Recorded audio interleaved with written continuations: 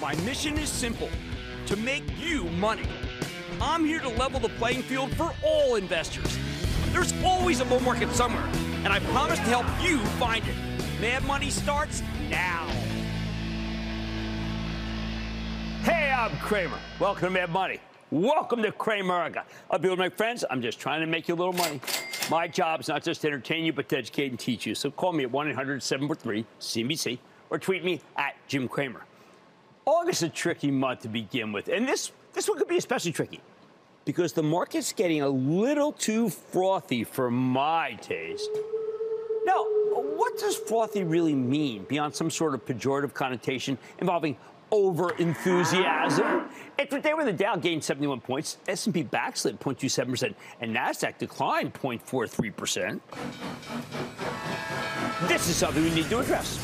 First, froth is hard to define. For some, it means stocks of companies that are doing poorly keep going higher and higher, like how Bed Bath & Beyond spiked many times before the business vanished. Those spikes had no substance. They were pure froth, signposts of a market that lacks discipline. Or whenever you get a GameStop situation, a paradigm of its own, where a bunch of home gamers join forces to push up heavily shorted stocks, things can get really frothy very fast. The stock went from $4 to $400 before falling off the cliff again.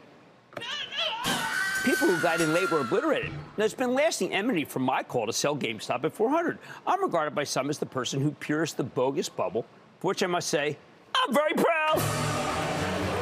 Those are two versions of froth, which, again, is a curse word in this business because froth means lots of people are trying to make money in a completely unsustainable way. If you want to spot froth, you need to keep an eye on the stocks that are soaring and figure out if there's anything real behind those moves or if they're phony. But before we get too negative, maybe it would pay to do a little investigating. Maybe not everything is frothy. Maybe some stocks actually deserve to trade higher. Can you imagine? Hey, maybe many of them do. Well, why don't we do it? I got an idea. Let's do this. Let's go over the 15 best performers in the Russell 1000 large cap index last month. That was the most robust or frothy of the indices to see which of these moves are froth and which actually have substance, so we can draw conclusions about how dangerous this moment really is.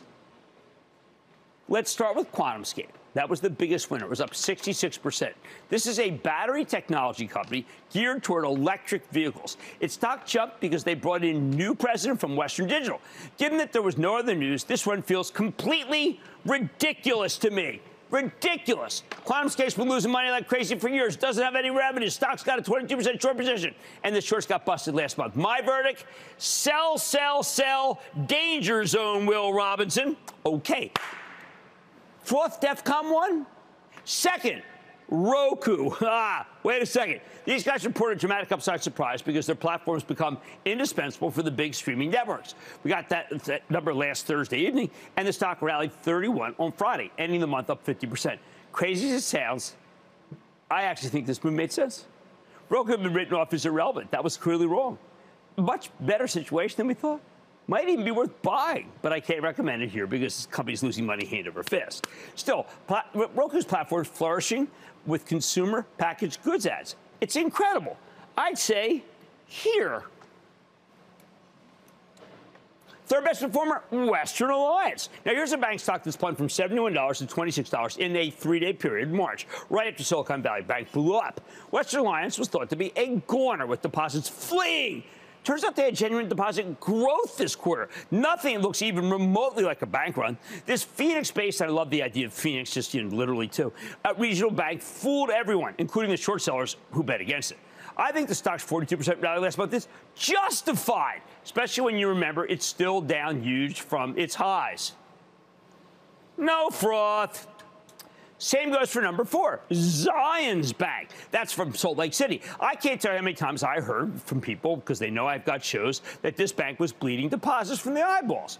Again, hedge funds bet against it with 11% short position. Just like Western Alliance, Zions had actual net inflows. So even though the stock was up 42% last month, I bet it could have more room to run.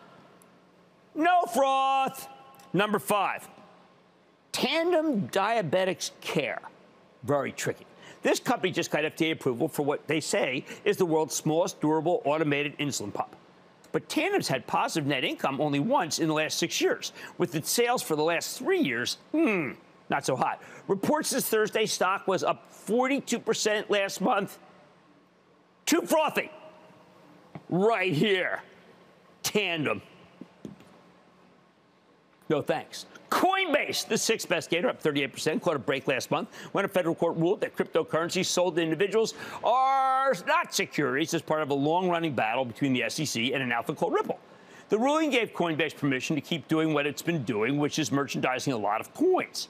Yesterday, though, another federal judge, Judge Rakoff, powerful guy, said in the exact same court, by the way, said the opposite position in a different case. So this is far from settled. Tough one.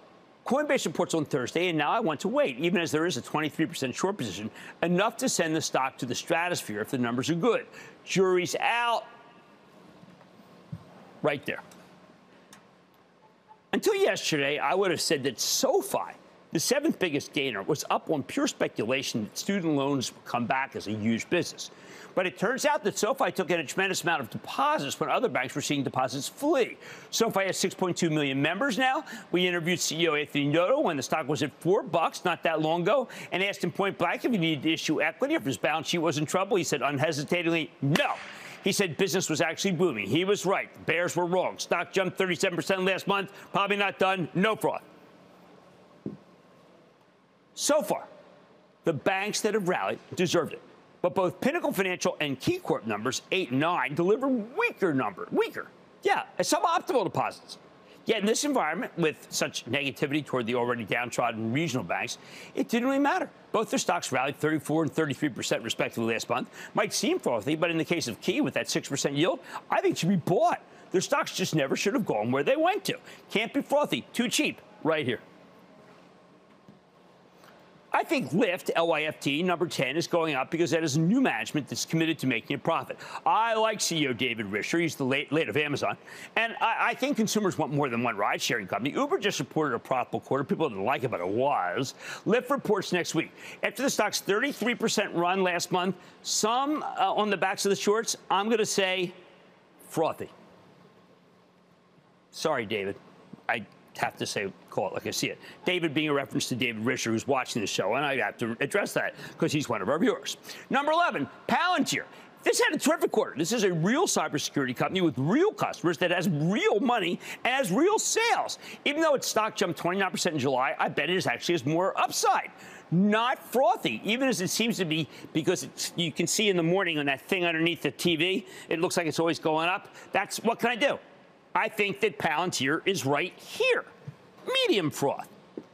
Robinhood, number 12. I believe rallied not because of its new retirement program, which is what some people think, but because high-profile money manager Kathy Wood bought a ton of it before switching and being a seller and blowing out a lot of it yesterday. You know what? I think that'll take the air out of this giant money-losing stock. I was being very nice there by saying that. And it could give up much of the 29% gain from last month. Froth. Number 13, New Relic. Got a takeover bid, for heaven's sake. Remember, that's Lou Cerny. It's an anagram. Totally justified its 28% gain, but now it's done. Uber non-froth. I sniffed when I saw Newell, number 14 on the list, rallied 28% in July, as this consumer products company has been a disaster for years and years. But you know what? Its new management was able to generate a huge amount of free cash flow, and it owns some terrific brands, including Sharpies, Calphalon, and Rubbermaid. Plus, it's profitable. I think Newell's not frothy and can work its way higher. I can't believe I said that, but I like this management team. Finally, we've got Comerica, a storied bank that actually, again, did pretty well on earnings and deposits. It rallied 27% last month, and I bet it has more upside given the fact that it's got innate earnings power, and it's got a great brand name. Anti-froth. Amazing. The bottom line, when you look at the biggest winners in the Russell 1000 last month, I am very happy to say that the vast majority of these stocks, aside from QuantumScape and Robinhood, represent real substance. Not just thin gruel froth. Later in the show, we'll document some real froth. But these stocks, I think most are regional snapback stories that deserve their July gains. Amazingly, it sure seemed like froth when I went in. But when you go under the hood, it's a lot more grounded than we thought. Ian in Florida. Ian. Hey, Jim, Big Booyah from Florida. Oh, good to have you, Ian. What's going on? Oh, just living the life. Investor Club member. That's what I said last night when I was studying at 11 o'clock when I was looking at different stocks. I said, this is the life that I have chosen. Go ahead. There you go. Investor Club member as well. But yes. Jim, I wanted to ask you about Netflix. What's your thoughts on Netflix? I'm long Netflix. I think Netflix has got this second tier that they're doing, the ad tier with a little bit of sub. That is so. First of all, I want the Netflix guys to come on because I revere them, and and I got to tell you, I am sick and tired of them not wanting to come on because I like them so much. I think it was a good quarter. I think the stock goes higher. Let's go to Tony in Florida. Tony. Hey, Jim. Tony. Member and will be a club member for life. Yes, we are doing so much for the club. I got an offsite I'm running. It's 42 days of club. 42 days of club. Just kidding, but good to have you. What's up? And also, is in a world that's so friendly and knowledgeable, and they help us out with everything we need. And I want to thank you for them. Thank you, man. This company is getting better each quarter, and I have a small position, and hopefully you'll buy a lot of stuff for your new door. What do you think about Chewy, if I should add to it? All right, so Chewy, look, I'm going to be this close to home because, we lost Marley. My wife's got another dog coming. We got Ragu. This one's going to be Tony from an Alabama kill center. Regatoni, get that. And I'm telling her we got to get pictures from Chewy, the new dog. She's saying, listen, we'll just go buy the usual food. I am a big believer in Chewy, and so is Ben Stoto, who has a dog by the name of Riggins, but he always says, leave Riggins out of it. So I like Chewy. Ed in New York. Ed. Hey, Jim. It's Ed in Northport. I was wondering what's going on with J&J and the spinoff of Kenvue. Okay, so Kenvue is now, look, it's a really interesting split off where they're going to have a big buyback that comes from Kenvue. But the problem with J&J, as I said yesterday, is not J&J. It's one of my absolute favorite companies in the world.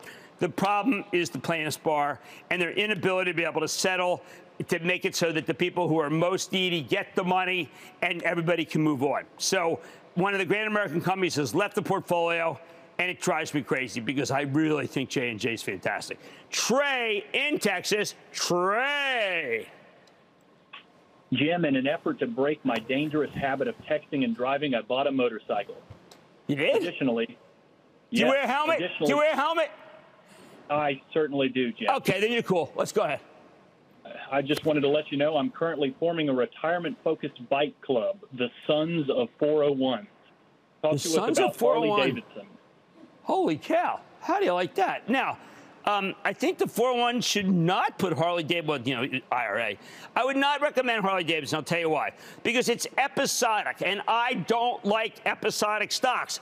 I like secular growth stocks, and unfortunately, Harley doesn't have it. So I'm going to have to say no to that. By the way, Ed, club member, unbelievable. Tony, club member. These guys understand that all I do is work for the club. Someone's trying to tell me I have to go faster, and I'm sick of it. Anyway, I think most of these stocks, these stories are actually reasonable. Reasonable snapbacks. Deserving. It's not really frothy. I'm not kidding. It's not. All right. Mad Money tonight. What do we have? We have Rockwell Automation. Now, that stock fell awfully today after missing quarterly expectations. We got to get to the bottom of what happened there. And then we are continuing Shark Week. Where the heck is my shark, for heaven's sake? Shark Week. And we are going to be with Fib Queen. She's finally coming here to the studio. You do not want to miss it because Shark Week continues on Mad Money. And don't forget Pinterest. They report after the bell. What can we glean from the social media company report? I'm running the numbers with the company's top brass. So stay with Cramer.